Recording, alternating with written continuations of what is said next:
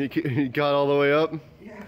Okay, so what's up, guys? Number one, it's Greg Hi. here and Dookie from Team Hybrid BMX. So Dookie tried to go from right here to about right here. He jumped and he cased it right about yeah, and like he cased it hard, like super hard. So flat tire. So, oh no, that should be the end of our ride session. Not. That's because Duke's smart and he brought an extra tube. So we're gonna head back to the car, switch out the tube, pump it up, and then get our butts back over here and ride for a little bit longer and give you guys maybe some clips today. Yeah. Oh, I'm doing it. So here we are, guys. We got the phone set up. See, this is awesome. He's got his bag ready with all his tools, an extra tube, a little bike pump. Compact. See, Dookie G is prepared always. He is always prepared. Unlike me, I'm never prepared for anything. I have to go back to my garage. By the way, I made progress on the scooter that night. Oh, did you? Yeah, I cut that little bar out.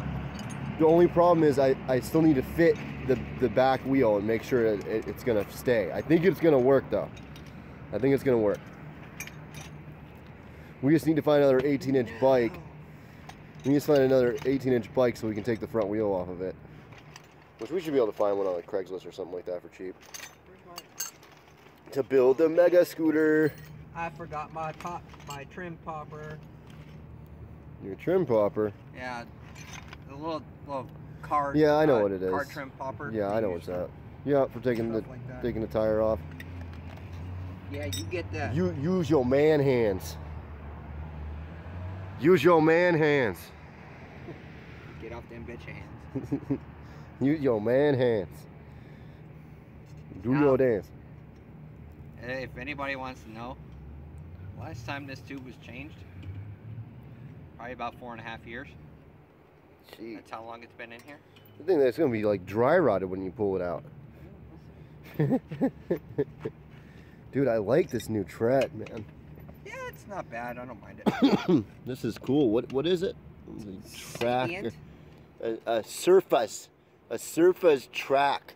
Yo, I like this though. This is a nice little dirt kind of tire. I like it. Yeah, I ordered tires just the other day. I bought Cult D-Hearts. Nice. And all gum. Oh, that's gonna be cool looking. Gum tread with black sidewalls. Dude, that's gonna be dope. See guys, Dookie G, even though he's an old school rider, he's trying to fit in. I still bust my ass, as you guys saw when he started the video. See, I'm surprised this is not dry rotted. The thing that I like is that Duke is finally riding 3/8. That's like true 3/8. Yes, That's ha ha. I took finally a step up in the class. You did. You moved up. You graduated. Okay, I want you guys to see this. You see this? Pretty. Demolition, anorexia, rear 9-tooth, 14mm, hollow axle. They don't make these anymore. Nope, but they're awesome. If you can find one, buy one. If you can find one, buy one. This is what we're talking about, guys. That part's really not that old. I mean, that was what, 2008? No, it's newer than that. It's like 2012, at least. 2011, 2012. I put the bike down. Let's see, Legend was born in 2014. You bought that in So 2012. I want to say from 2014 and back, I want to say like three or 4 years. Yeah, I'm thinking 2012 is when you bought that. 2012 or 2013 is when you bought that rim. So that's not that old, guys. I mean, it's a couple years, but it still works. It still runs. I mean, I need to get a Trude, but other than that, it's a good rim. It's a good fucking awesome rim. Fix a flat. Pumping. Flabby too. Pumping.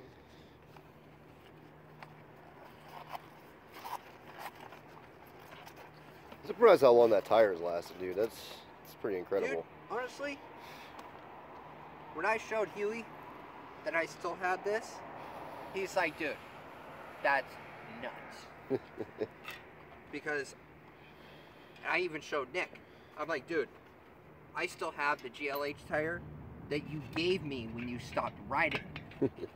He's like, no fucking way, show me. So I showed him, he's like, holy fucking shit. I told you, I don't lie. I don't lie. When I say I still have something, I still have it. Now, I hope they're being real about wanting to come down to Woodward. That'd be really cool.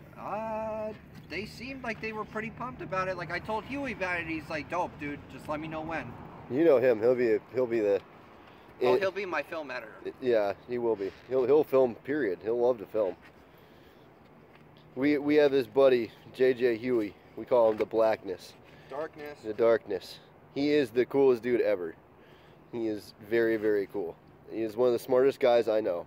He's been in college for like 10 years. But he finally got out of college, and he is just the coolest dude ever. He's super smart. I went to elementary school with him. That thing with Mandy, he kind of. Yeah. But either way, yeah, JJ's a cool dude. You guys will get a kick out of him, and he's a character too, so he'd be fun to have on our episodes sometimes for sure. All right, fellas, you see this? This is a 5-minute fix. If you come prepared, Brody, do me the honor. Yeah, what do you need, bud? Brakes. Mm-hmm. Hold on. Let me know when.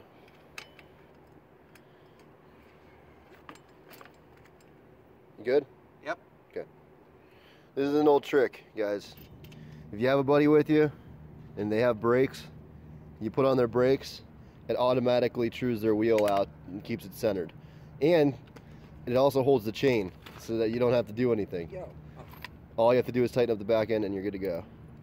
Now, mind you, if you completely tighten one side, it will go untrue. Yep, it'll go untrue. Do little by little so that the wheel stays centered enough to where you can still keep the tire towards the back. Now notice, I still didn't pump it. If you keep the tire unpumped, you can still take it off in no time at all because there's still no air in it. You can adjust your brakes. You don't need to worry about this yet. Just worry about positioning the tire. Yep. Honestly, it's like a 5-minute fix. It really is, especially when you got a partner to kind of like just do some basic stuff to help you out. That's why I like riding with people, because it can make this situation can make riding miserable. It always helps if you come prepared. Mm-hmm. All right, Bert. You good? There we go. 5-minute repair, guys. From Team Hybrid BMX, it's like 3 o'clock in the morning. And Dookie was on the phone handling some business. And I was over there on that ledge. And I think I finally almost got Feebles dialed. I was right. Pegs were on the totally wrong side of my bike. And that was exactly why I was having issues. So, Oppo grinds, I'm a long way from Oppo grinds, but my regular grinds, I think I'm finally getting there. So let's check it out.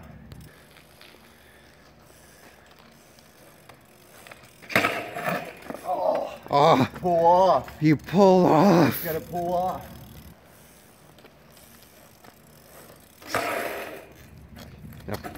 Yes. Yes! Feeble grind.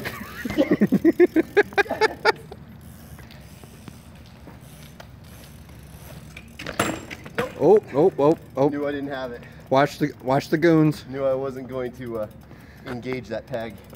That's a right, because you really have to kind of fool yourself into believing that peg's going to hold your weight. Oh. You really have to fool yourself into believing that peg's going to hold your full weight. If you watch, it's harder for taller riders too, because if you watch Big Boy on Scotty Cramner's channel, anytime he does a feeble, and he admits to this too, he leans back into it, because as a taller rider, it's really hard to keep yourself centered over the top of the bike. And that's where I was struggling so much. That, and I had the pegs on the wrong side. You guys always want to have your pegs. I think I was trying to explain this in another video, but now I can really explain it. This is my front foot. You want your pegs on your back foot side, because if you do start getting wobbly or whatever, you can just put your foot down. And honestly, when you're trying to go into the grind, if you watch my previous video where I was trying to do feebles, your feet will blow off. Your front foot's gonna blow off every time, because it can't take that impact immediate to this way, because you're gonna go like this and it's gonna knock you off balance.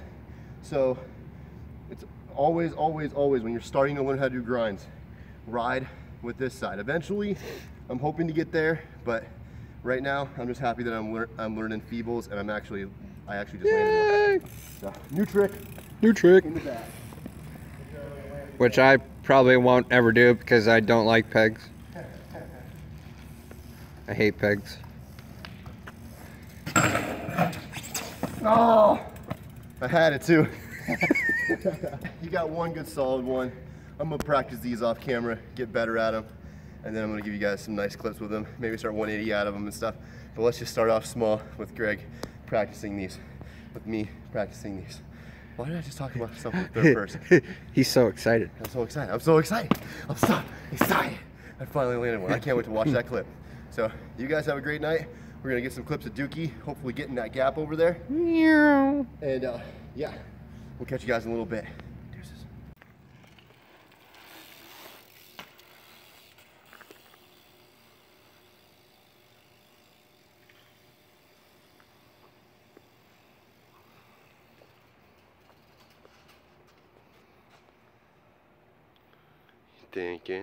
Thinking about it. Thinking about it.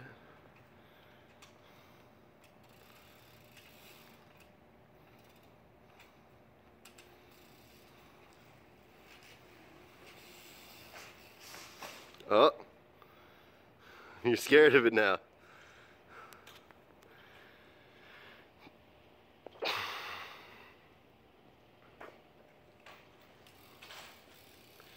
Come on, Dookie G, you got this.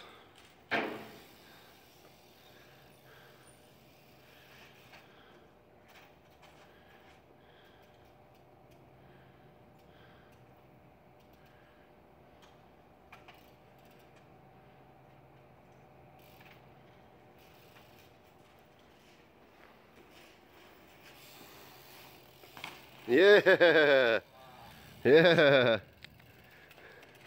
That's all right. That's all right.